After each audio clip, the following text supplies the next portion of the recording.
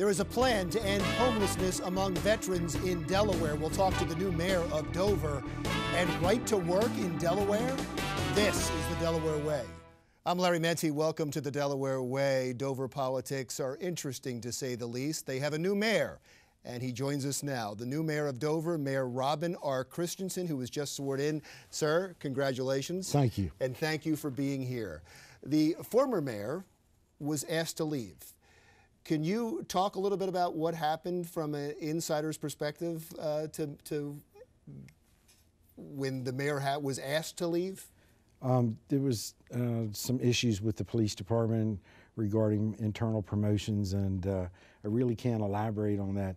The mayor said he was going home to spend more time with his family and resigned, and so I was asked by some friends and neighbors to run on the 19th of June. I was elected mayor, sworn in on the 26th of June, and then ran for a full term this spring against the former mayor, who decided to come back and run. That's what I wanted to get to. And so the former mayor came back to run against you. Yes.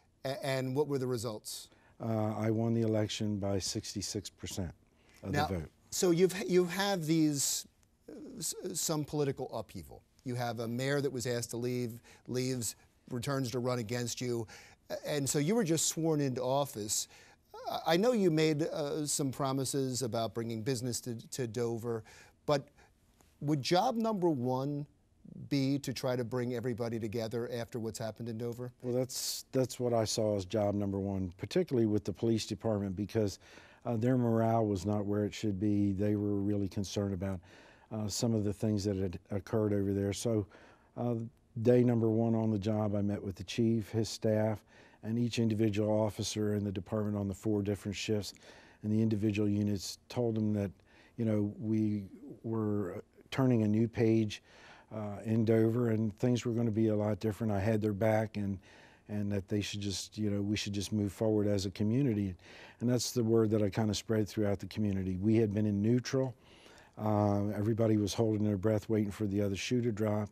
And I just told them, you know, we developed a slogan after each of my campaign speeches: I believe in Dover. And then I asked the public, do you believe also?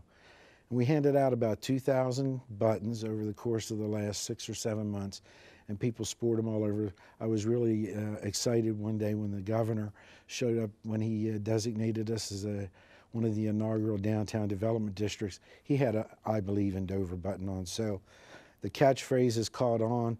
I think we have a new spirit in Dover, and we're moving ahead. Dover's best days are ahead of us. And you know, I had the opportunity as a child. My grandmother and grandfather had a farm outside of Dover. As a kid who was 5 years old, I came and spent time on their farm. One of the big things was coming to Dover to shop.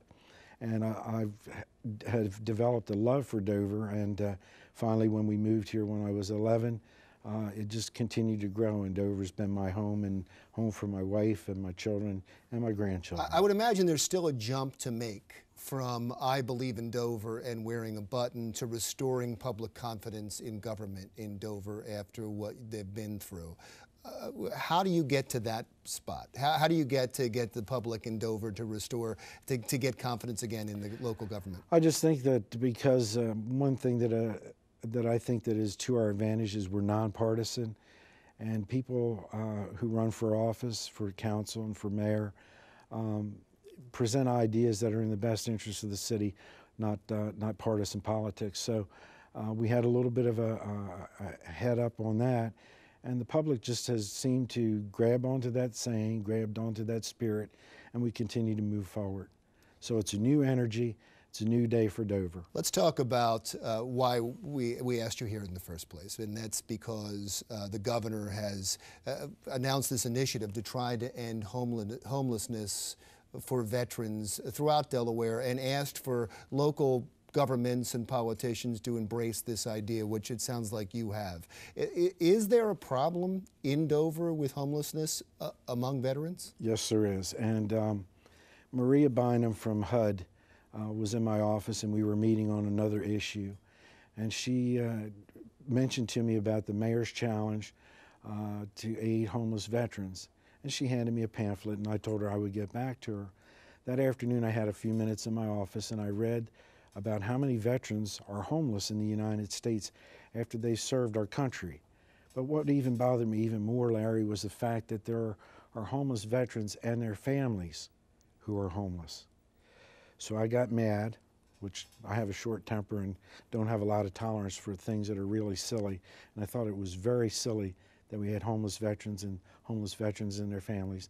And the next morning I signed the mayor's challenge to end homelessness. We have about 93 homeless vets in Dover and central Kent County of Delaware.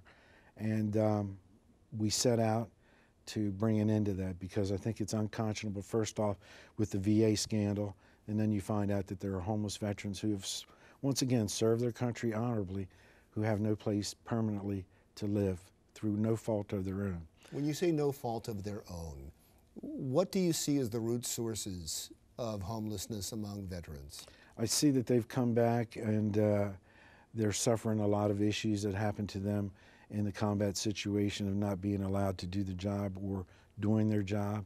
And when they return home, just like the veterans from other wars, they have problems fitting in, problems keeping their jobs. And so it's mental health issues? A lot of that is substance abuse issues and just issues that, you know, the guys are down on their luck. So we decided that we were going to find them permanent housing, and we were going to give them access to the services that they need to help with the issues that they faced when they've come back, and to find them permanent employment. And once again, I don't want to sound corny or anything like that, but to get back to sharing the American dream that the rest of us are enjoying. So you focused on 93, and you said that's the number for Dover and the surrounding area. If you follow the formula, there are probably more than that, but we were actually able, through the count that we did, there's a mandatory count of about roughly 93 veterans in the greater Dover, Kent County area. And you found housing for all 93? Not yet, not yet, but we've taken a challenge, and when I say we, I formulated a working group, and you'll probably hear about them shortly, who have undertaken that we're going to end or come close to ending veterans homelessness in Dover and Kent County by the end of the year.